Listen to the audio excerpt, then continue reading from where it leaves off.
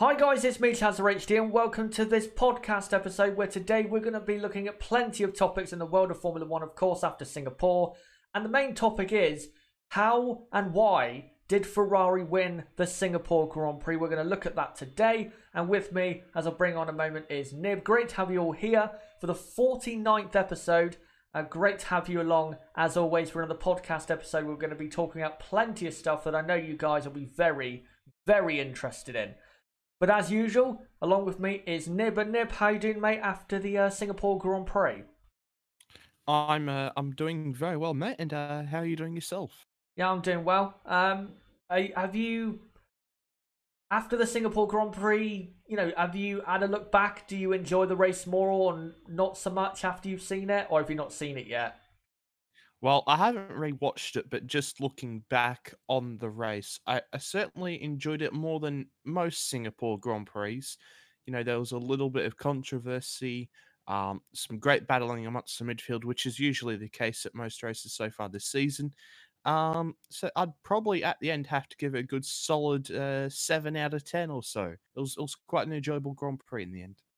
Yeah, it was. I thought the midfield really made it a great Grand Prix, being as close as they were and being right up there at times, about halfway through the Grand Prix. But yeah, it was a good Singapore Grand Prix compared to other ones, and definitely I think we can say another good Grand Prix in 2019. Of course, this weekend is Russia, but most of what we're going to be talking about is from Singapore or just before that. So, what we're first going to talk about with Ferrari when it comes to how and why they won the Singapore Grand Prix is the controversy in the race. Now, of course, Charles Leclerc put on pole position. Sebastian Vettel qualified in third. They got away like that for the first 20 laps or so.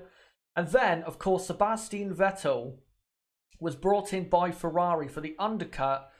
I believe he was, or not he, but I believe Ferrari were trying to go for the undercut on Lewis Hamilton. But according to Ferrari, they did not expect the undercut to work as much as it did. I can understand why they think that, but again, the undercut around Singapore is probably the most powerful on the entire calendar, so they were always taking that risk, especially with how close the top six were. And then, of course, after Leclerc pitted, Sebastian Vettel then was ahead, and they brought home a 1-2 finish. Now, as I said in my race review, and I'll say it again, Ferrari, at the end of the day, had the best strategy for that race because it did go on to secure them a perfect result, a 1-2 finish for the team, their first 1-2 in just over 2 years. So people may criticise it in terms of how it's unfair for Charles Leclerc.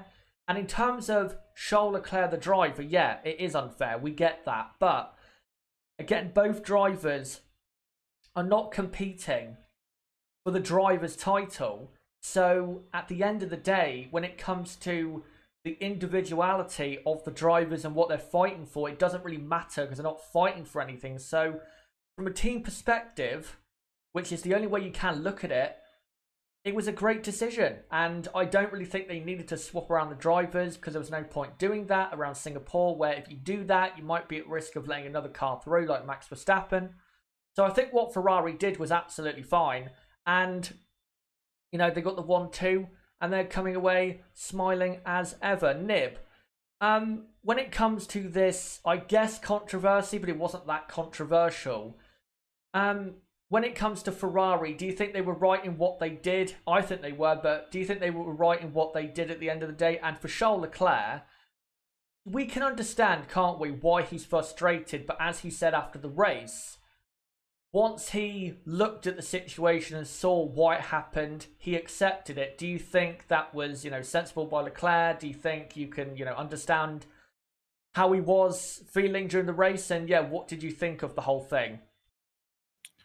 Well, yeah, absolutely. Because as the lead driver, you expected to be pitted first. You know, that's just sort of an accepted thing in the world of Formula One, that the driver at the team who is leading usually gets the first pit stop. But we've seen even as recent as Spa that they've pitted the second driver at Ferrari first instead of the first driver with track position.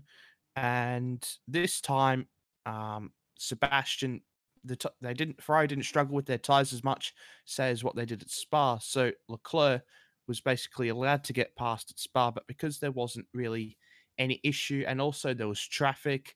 I think that if there wasn't the traffic of Giovinazzi, Ricciardo, Stroll, all of them, what that maybe they might have swapped them around. But because the traffic and then Sebastian built up a gap, I think it was about 6 seconds. There was never going to be any chance or any way that Ferrari were going to let Charles through, which ultimately is the correct decision. And honestly, I don't think Ferrari intentionally didn't mean to do this whatsoever. They're trying to undercut Hamilton, but certainly I don't think they tried to get Vettel past Leclerc.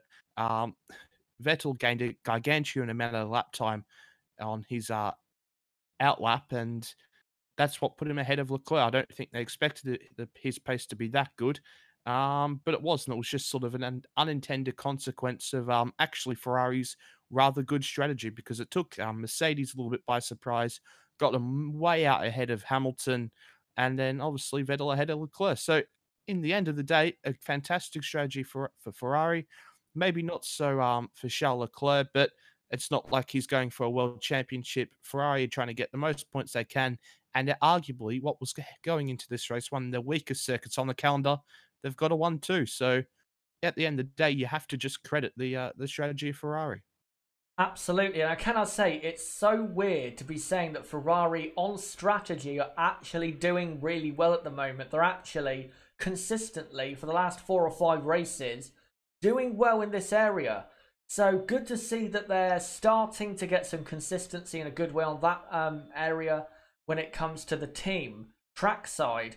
But as you say, Ferrari got the 1-2, and considering that coming into that weekend, or the weekend we just had, they were not expecting to be anywhere near the race victory, so they were not going to even give Red Bull or Mercedes a hope by letting Leclerc get past Sebastian Vettel. But talking of Mercedes, of course, their race also came down in terms of their race result to the strategy, with Lewis Hamilton being left out so long by Mercedes in a strategy that was more so hopeful than actual, tactical, because even Lewis Hamilton came out and said after the race, and I even said it in the build-up to the race watch-along, that Lewis Hamilton, the way he was going to win the race is by undercutting past Charles Leclerc. And even Lewis Hamilton after the race said that they discussed that, and that was probably the way they were going to go, but they just decided to not bother.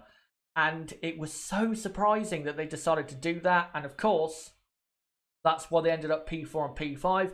Also, Valtteri Bottas was told by James Vowles with the famous Valtteri, this is James, to drop off and leave a gap for Lewis to drop into. Now, people have been criticising this, and I completely understand why, but I actually, after looking back at the race and looking at how it unfolded, it actually does make a lot of sense, and here's why. The reason they wanted Lewis to come out ahead of Valtteri is because Lewis would have had a lot fresher tyres, and Lewis not this weekend, but last weekend at Singapore, was a lot faster in that car around that track. So they knew they had messed up, but they were trying to give themselves the best opportunity possible to fight back against Verstappen, Leclerc and Vettel. And even though they didn't actually get past, Verstappen, Leclerc, Vettel, they had to try after the mistake they made to try and go and get a podium or even more. So I think at the end of the day, it is understandable why they told Valtteri to do that. Again, I completely understand why people are angry, but if you actually look at, I think, why they did it, it does make a lot of sense. And Nib, for Mercedes, were you as surprised as I was, and I think you were, in the race watch along as to why they didn't decide to undercut past Charles Leclerc? A little bit, but we've seen from the last couple of races that Ferrari have actually taken Mercedes a little bit by surprise by pitting earlier. But I think that one thing that also might have played into it is Mercedes might not have known how much time they would have gained from the undercut, because you've seen towards the end um, of the first stint, well, certainly a couple of laps before the pit stop started, Leclerc actually had a pretty solid gap over Hamilton. But as I think Vettel and all of that pitted, the gap was actually pretty close. So if they had pitted on that same lap that Vettel did, I think pretty comfortably Lewis Hamilton would have won the Grand Prix. And there's these sort of fine margins which determine which driver's going to win the race at tracks where you pretty much can't overtake if you're in a top car. So it's just little decisions like that. But yeah, not a fan of Valtteri Bottas doing a 145 and then being told to do a 148. Yeah, I like that just doesn't sound good. And Toto Wolff said that as well. I understand, sort of why they've done it, but Bottas is still in the championship, and then to be told to slow down to let Hamilton in front, I'm not particularly a fan of that at all. I can understand why, and I think maybe they didn't have to make it so public, but I think, at the end of the day, I think Mercedes have already counted Valtteri out of the Drivers' Championship hunt themselves, and I think, we have anyway, and that's why also, another reason why they did it, because they, I think, in the team know, even though they won't tell it to Valtteri, that Valtteri is not contending with Lewis Hamilton for the driver's title. So they were like, right, we're going to be P4 and P5. Once everyone pits, let's try and, mix things up. But yeah, I can understand why you didn't quite like him then dropping, 3.5 seconds off of what he was doing. But also, another thing, Lewis Hamilton said after the race, and I've actually thought this in the last couple races, and even before that, is he said that Mercedes are not as hungry as Ferrari. Now, this comes to a point of Mercedes, in the first 8 or 9 races, Mercedes were the best team in Formula 1 in almost every area because they were very hungry. They were going out there and getting the best result they possibly could almost every single time. But ever since Austria, that was the first race they didn't win, ever since that race, they've not been that good. I mean, Austria, they weren't quick. Silverstone, they dominated. Hockenheim was a mess. Hungary, they just about got the victory after brilliant strategy and driving. And then in the last 3 races, they just haven't quite got it all together to get the victory. And I think Lewis is right. Mercedes, after dominating the first 8 or 9 races, because they had both championships basically wrapped up, I think he is right. I don't think Mercedes are particularly hungry at the moment. Nib, do you agree with that? And do you think, because Mercedes know, of course, they're going to win the constructors and drivers, do you think because them being a bit more relaxed, do you think that'll let, Ferrari and Red Bull have a bit more of an opportunity? Perhaps, but I think that Hamilton is more saying this to motivate the team than anything, to try and work harder, because we've seen that Ferrari have brought upgrades to the Singapore Grand Prix, which has put them ahead of Mercedes, at least for the Singapore Grand Prix, with these new new aero updates that they brought. So maybe it's Hamilton just saying, come on, we can't switch off. Ferrari is still here, even if they looked miles off the race win a couple of months ago. Of course, they were always going to be pretty strong at Monza and at Spa. But to win in Singapore, I don't think anyone expected it, and I think it's taken Mercedes by surprise and Hamilton by surprise, and that's why Lewis is saying that, just to keep motivating everyone back at the factory, to keep going strong. Ferrari are here, even if they don't look like they're going to win a race, they still can. If we want to keep our stronghold on the sport, we really still have to be working at our hardest, no matter what. So I think that Hamilton is just using that kind of to try and motivate everyone at Brackley. Yeah, and hopefully from their point of view it does, because they have kind of dropped off, and even at times they were slower at the end of their tyre stints than some of the midfield runners, because they weren't really that quick. And talking of, the midfield runners being at times quicker than the top teams, and that really did allow for the midfield to possibly, or it actually did allow them, to race the top teams. We have had the suggestion in the last, I think, few weeks of possible reverse grid qualifying races that might be tested for 2020, then might be brought out fully, I don't know, in 2021 or something like that. Now, in Singapore, we did have a situation where some of the midfield runners were, who had not pitted yet, were actually holding up the top runners, and that was creating racing between the midfield and the top teams. Now, yes, it was good, but qualifying has to be left alone. We do not need qualifying races. Qualifying is absolutely fine, and it's been fine since this Q1, Q2, Q3 system has been introduced in 2006. There is no reason to do qualifying races because, if it's not really going to affect the race on the Sunday, then what is the point in doing it? Because at the end of the day, qualifying is important to the end product, the show on the Sunday, because qualifying, of course, sets the grid for Sunday. And sometimes qualifying can be better and more exciting, and still exciting even if the race is better.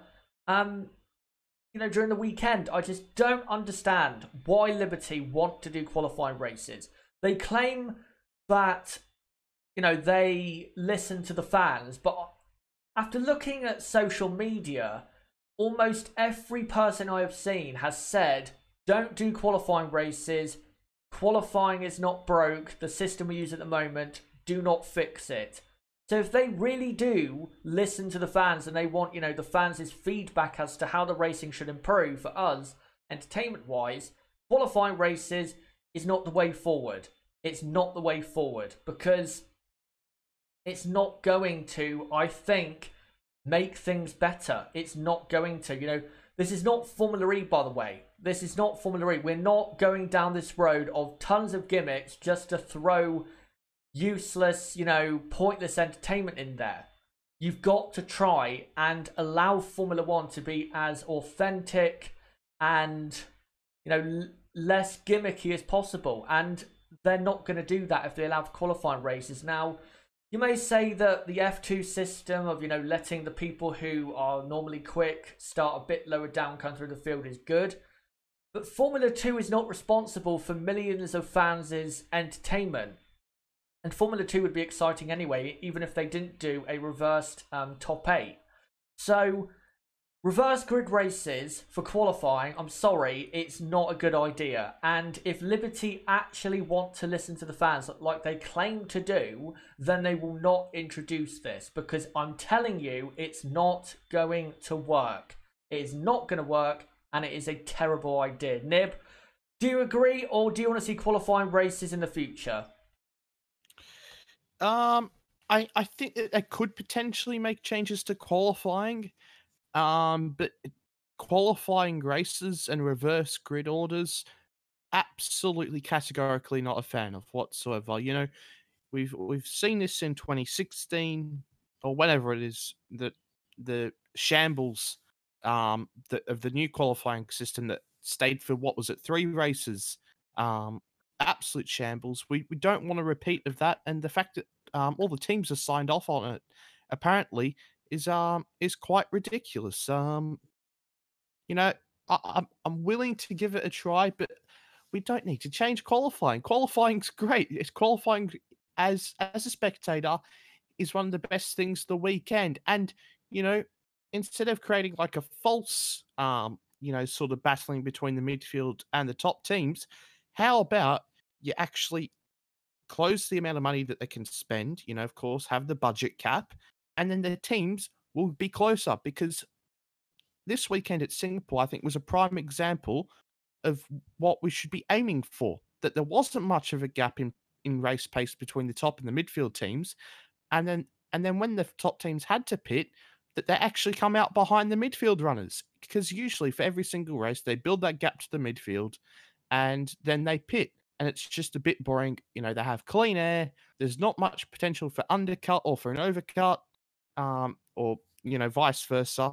And that is much better when there's actually midfield runners there actually fighting for proper position when they haven't pitted. And that I think that's what we should be aiming for closer racing, not for falsified, um, for fake basically racing.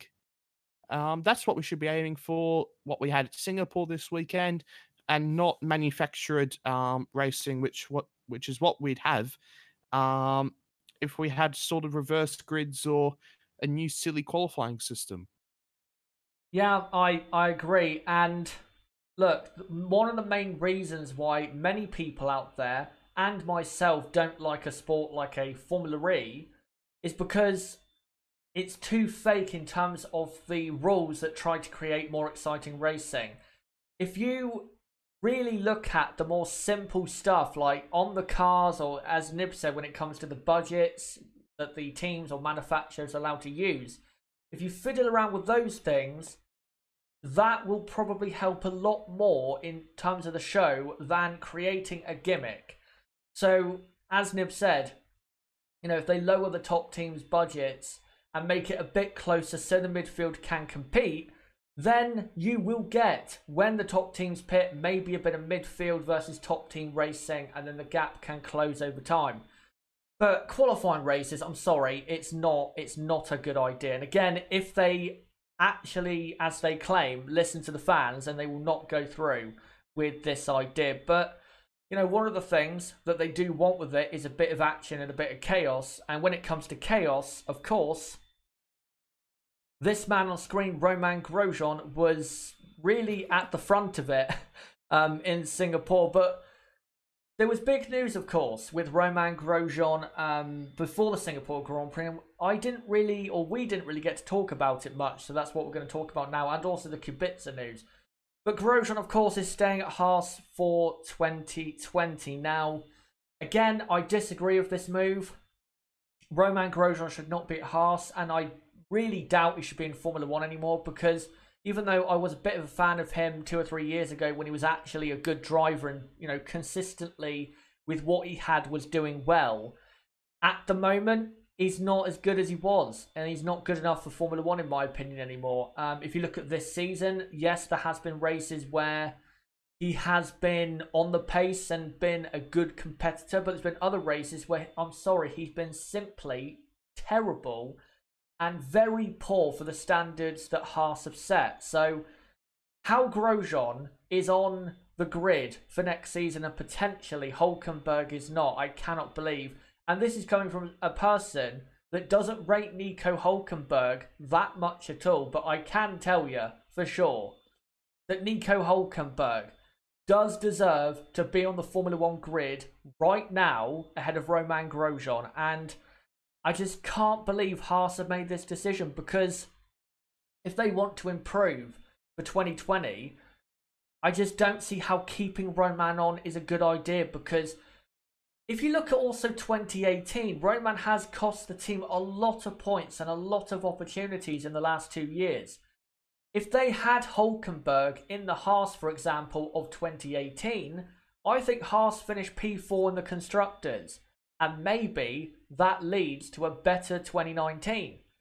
But, keeping Romain on, again, it's just going to end up in Haas having, again, opportunities to do stuff, but Romain will time and time again cock it up and will mess up any opportunity the team comes across to get a great result, because that is what he has done most of the time in the last couple years. Nib, how surprised were you at this news? Because I just couldn't believe that they kept on Romain Grosjean. Well, I've got 3 questions.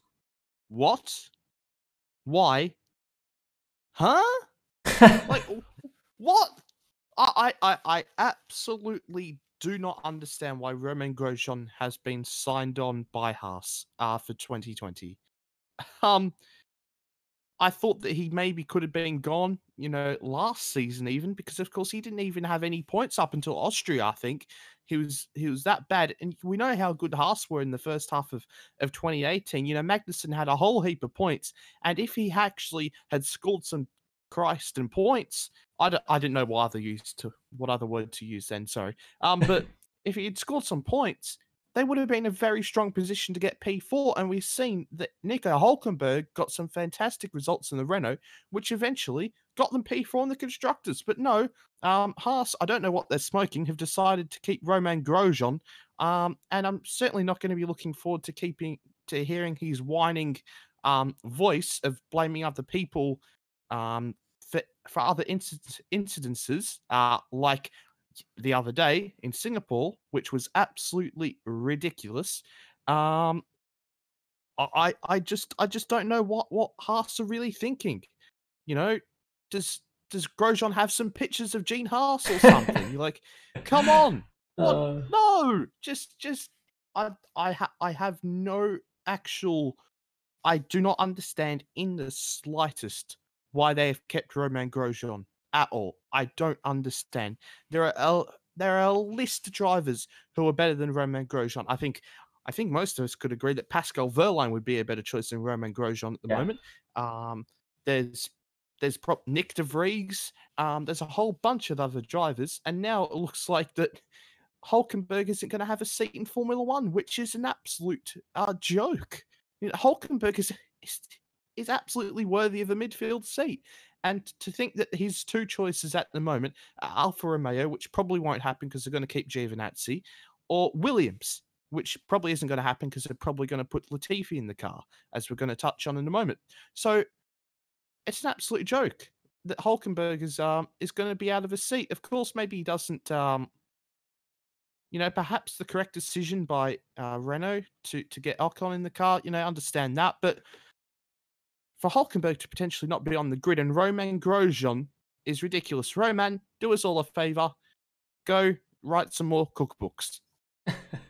Yeah, well, he should get practicing the cooking and all that stuff again, because I don't really think, if he continues the form he's had in the last couple of years, I don't see how Roman stays on the grid past 2020. But I said that for 2020. I said I don't understand how Roman can continue after 2019, and he is going to. So no idea. I don't know what he has on as you said, Gene Haas or Gunther Steiner. I don't know what he has, but it must have been good for him to keep that seat. And then, as you said with Williams, of course, Robert Kubica is gone. We knew he was going to be gone. He's been terrible. Let's be honest, guys. He's been terrible. And yeah, do you think it'll be Latifi? I think it'll be Latifi because he's got the money, he's quicker than Kubica, and he is the reserve driver and he knows the team well, doesn't he? Oh, well, yeah, and even though Kubica's got 1 point and Russell has 0, it's 15-0 in qualifying. He's lit. Russell is Alonso, Kubica is Van Dorn, or even worse.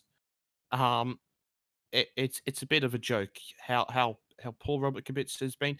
Of course, fantastic to see him back, but he just hasn't been up to the standard which Williams or the sport requires. So, yeah, obviously glad that this sort of happened, that Kubica got his chance to come back after that horrible rally incident which he had at the end of 2010, start of 2011.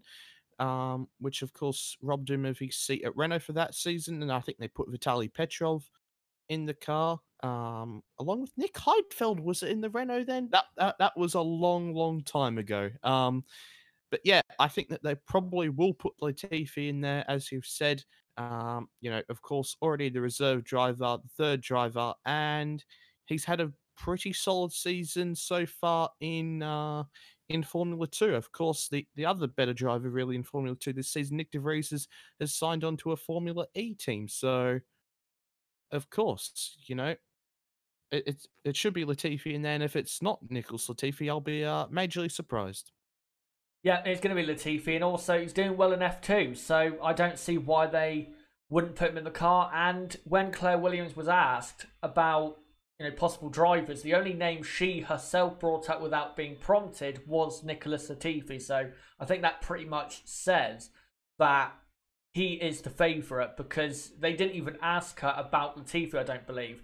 They asked her about Hulkenberg, but she didn't really offer anything on that. So it's probably going to be Latifi. Yeah, maybe there are better drivers out there who Williams should go for, or, well, they are definitely better drivers such as Hulkenberg, but I don't think that is going to happen. But it's now time, guys, to get on to the second part of why or how Ferrari won in Singapore. And we're going to do a tech update, not only for Ferrari, but also for Racing Point, Alfa, and Renault, I believe. So, Nib, I'll let you take this away and take us through the new updates for the cars. Yeah, well, let's get right into it with the upgrades which Ferrari brought to the Singapore Grand Prix. And their team boss, Matteo Binotto, said that after the Hungarian Grand Prix, they worked really hard to get these upgrades for Singapore. They're actually going to come later in the season. But Ferrari is certainly very happy that they did come for the Singapore Grand Prix. And first looking here, they brought a new front wing, not actually to do with the front wing, but to do with that little cape just off the side of the main nose cone. Previously, Ferrari had the McLaren style cuts and little circles to create vortices through the rear wing, but they put that little cape and that little black see how you got that little black piece of carbon fiber there where the nostrils of the nose cone are. That is just using those. That's being used to direct the air underneath the car, and also the edges of the little cape, just off the side of the nose cone, being used to also create vortices. And obviously, Ferrari has seen that this has worked well for them on the numbers, and it certainly did work very well because when they wanted to put more front downforce in the car over the weekend, it certainly worked for them, and they were able to create a lot more front downforce because that's something that they've struggled with so much this season. Is that they were struggling so much with understeer through a lot of the corners, and if you watched Charles Leclerc's lap, you could see that he could be a lot more aggressive into the corners than what he was able to do. And we also do have a couple of other shots of the front wing there, and we will move on to a comparison from the old front wing to the new one just after we cover the new floor which Ferrari brought for this weekend. And as you can see here, they've brought this little upgrade which has actually turned out to be very, very crucial, and I'll explain why.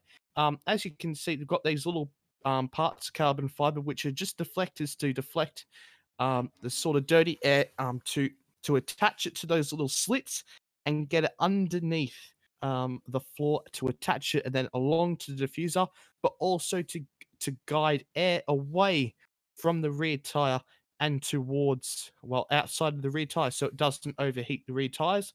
But now just onto this last little picture of the rear wing, just these little pieces of bodywork just in front of the rear tire. These are so crucial for Ferrari. They've been struggling with overheating of the rear tires all season long, and we've seen the track at Singapore where there's 23 corners that they actually kept their tires in the window the entire time. So that little upgrade there for Ferrari just in front of the in the rear tire was so crucial and a major factor as to why they won the Singapore Grand Prix. As we've seen, they had fantastic race pace and were actually quite a bit quicker the Mercedes and even Red Bull during the race. But yes, as we can see now, this is the new front wing where it's got Charles Leclerc at the front of the garage. And then just moving over to the next picture where it's got Seb. That is the old front wing. And you can see how it's got those cuts along the side of the nose cone. The old McLaren style sort of front wing design. But now they've gone for a new design, which we've seen a couple of teams run so far this season, and it certainly has worked out very well for the Scuderia. And now next on to Alfa Romeo, who brought actually quite a few upgrades for the Singapore Grand Prix, as they brought a new mirror, as we've seen, very similar to what Red Bull brought at the Belgium Grand Prix. It was so good to see that they also brought some upgrades there. And then on to the front side of the Alfa Romeo, they brought some upgrades just to the turning vanes on the front nose cone. As you can see, they're just closest to the image. Those little slits are actually quite new because we see a lot of teams run capes, but having slits in the capes is quite unusual. So just they wanted to create some more vertices or vortexes before they hit these turning vanes, which are a little bit further back. So actually quite a neat upgrade by Alfa Romeo there. And we've seen that they're actually pretty solid at Singapore, which perhaps I did not expect. And there's another shot of those turning vanes there. But now onto the rear wing of the Alfa Romeo. And as you can see, well, you might not be able to see, they brought some new upgrades for their rear wing as well. They brought some added rear end plates here, which are better displayed in this rear on shot. Sorry, the side on shot of the rear wing. Just those little black pieces of carbon fiber. Those are new upgrades for the Alfa Romeo team.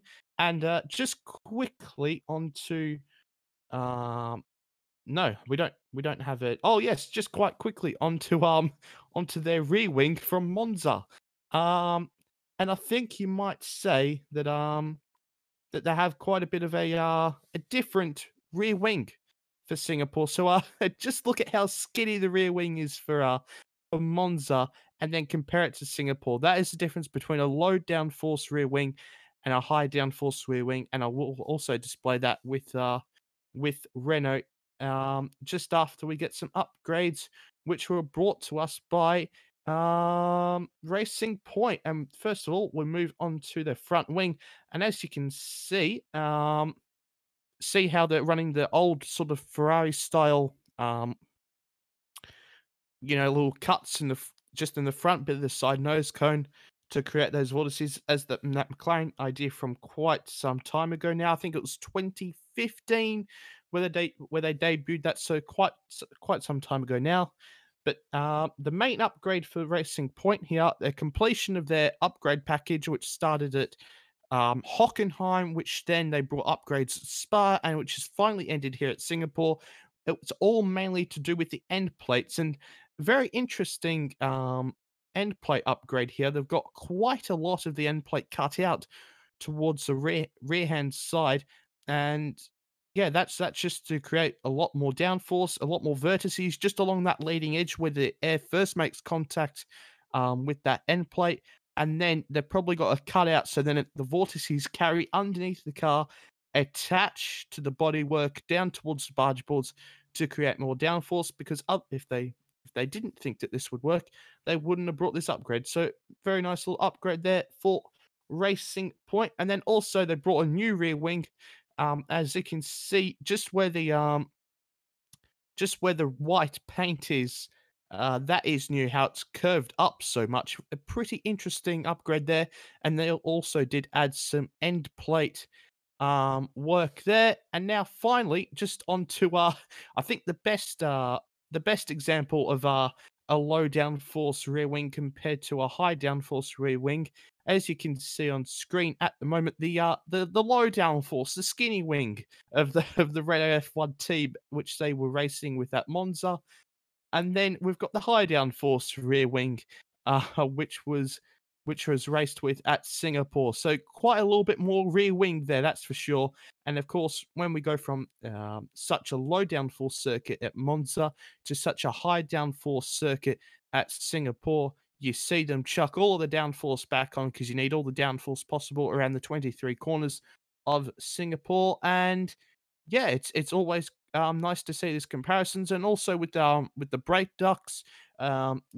Singapore is notoriously tough on the brakes, and you see teams run quite a bit larger brake ducts just so that they don't have issues. Because we've seen in the past, I believe most famously Mark Webber in 2009, his brakes failed at Singapore and retired him from the Grand Prix. So there's quite a few upgrades here from the Singapore Grand Prix, which was nice to see, because I was a bit worried that we might not be getting any upgrades for the Singapore Grand Prix. So let's see if there's any upgrades for the next upcoming races, and if there is, of course, we will bring them to you. So of course, Ferrari, those upgrades certainly have worked very well for them when they wanted to put more downforce on the front of the car. They still had the control of the rear end with these little upgrades that they had to the floor. They were able to keep the rear tire in check whilst adding the downforce to the front of the car. The car had some balance for the first time in some time, and Ferrari were very happy with that. And of course, it brought pole position for Charles Leclerc, which I don't think anyone expected, and even more unexpectedly, a 1-2 for them in the race. So great job there by by the guys at Maranello to bring this upgrade in time for the Singapore Grand Prix, and it certainly worked out pretty handedly for them. Absolutely, and thanks, Nib, for doing that. And yeah, that Ferrari upgrade is probably the biggest upgrade by any team this season in terms of changing the complexion of the grid in, whatever fight that certain team is in. Because, going into Russia and Suzuka, I thought Ferrari wouldn't be too bad in qualifying before Singapore and the upgrades they brought. But after Singapore and the performance they've gained, at Russia and Suzuka, you have to say, if it stays dry, I think Ferrari are absolutely the favourites in Russia to win, maybe Suzuka as well, and definitely tracks like Brazil as well. So it really has worked for Ferrari, and it definitely does. If Ferrari can maintain that going forward into 2020, it makes me very excited for 2020. But before we go, of course, we need to quickly cover Russia, and of course that's the Grand Prix this weekend now. When it comes to what I think, I'll give my thoughts on that on Thursday, because that's when I'm going to be doing my Russian Grand Prix preview. Thursday, 12 PM UK time is when that will be uploaded. So Nib, for this weekend's race, quickly for the pecking order, what do you think it will be, and how do you think certain teams will do? Well, I think after Ferrari's performance at Singapore, it's pretty hard not to say that they're going to be good at Russia. Russia is in a way a little bit similar to Singapore. There's quite a lot of 90-degree corners, which Ferrari were notoriously horrible in, and of course quite a lot of low-speed corners, which Ferrari were obviously horrific in earlier on the season. But now with these upgrades, they're actually in some of the slow and mid-speed corners faster than Mercedes. So I think they really do have a strong chance at Russia, and I think quite possibly they could win the Russian Grand Prix. So that is what I'm going to predict. I think that Ferrari will have the edge this weekend at Russia. It's going to be close. Perhaps maybe not in qualifying because, of course, there are long, big straights in Russia. Of course, in the first sector and in the second sector. So I think that will play into Ferrari's hands quite a lot. But I still think that probably Ferrari gonna win the Grand Prix. I think that Red Bull and Mercedes will just be a little bit behind them, but I think their main challenges will be Mercedes, if I'm perfectly honest. But then at the top of the midfield, I think Renault actually have a very good chance.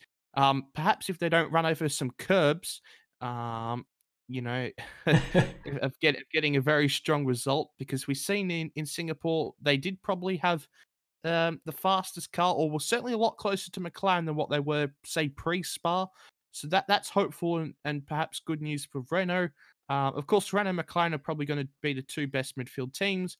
Then Alfa Romeo did seem pretty strong, even with Antonio Giovinazzi. Credit to him, did have a very good Singapore Grand Prix. I think Alfa Romeo are going to be pretty strong there as well. But then I still think lagging behind the rest of the midfield are going to be Toro Rosso and Racing Point, even with these upgrades which Racing Point have brought. But who knows? I think that they will be probably a bit stronger at Russia than what they were in Singapore, just because, well, they're better at lower downforce circuits. We've seen that in the past. And I think that we will probably see that again. And then, of course, Haas, actually credit to them. I thought that Kevin Magnussen drove a very good Grand Prix in Singapore. It's just that the safety cars and, of course, the sandwich bag getting caught in his front wing sort of ruined his race. So unfortunate for Kevin Magnussen, but I think that Haas will be out of the points. And then, of course, Williams, with George Russell out qualifying Robert Kubica for the 16th time, or 17th time, whatever it is now, will be at the back of the grid. So those are my predictions early on for the pecking order for the Russian Grand Prix. As I said, hard to kind of go against Ferrari at the moment after what they served up in Singapore, but who knows?